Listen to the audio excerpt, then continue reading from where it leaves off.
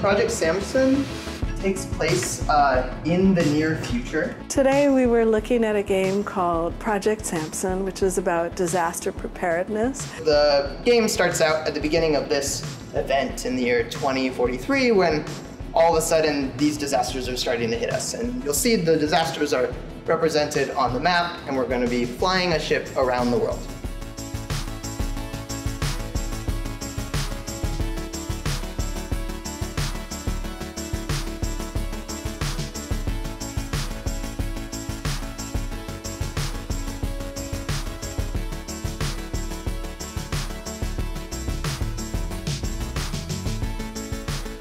This is going to reduce my m values, so my slope.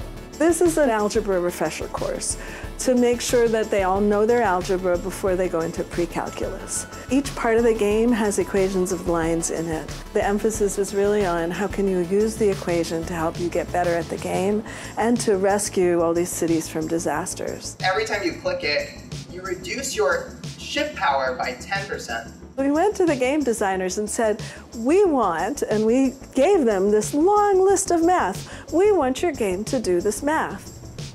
They really ran with it and did a super job, and what we mostly did was say, yes, that sounds fun.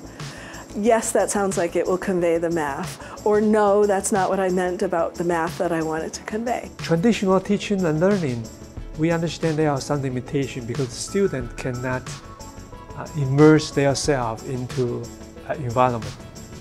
Using the game to teach the concept, this is a great idea to have. We have another game called Exponum, which is a very beautiful puzzle game, and it's about shooting gems and collecting gems based on various graphs. Instead of just only manipulating x's and y's and having no idea what any of it means, it's now connected to a picture. The third game is called Algebrots, and that's also a puzzle game, and that's also these little guys that help you solve equations, and when you get the equation right, they all go, yay, which is really sweet. It's a lot of fun. It allows the students to concentrate a lot better on the math itself. Really quickly, the fun interweaves with the math, and math becomes more fun. Now we're at the stage where we have working products and we're beta testing it with this first pilot over the summer, and we'll continue to use them and refine them over the fall and spring.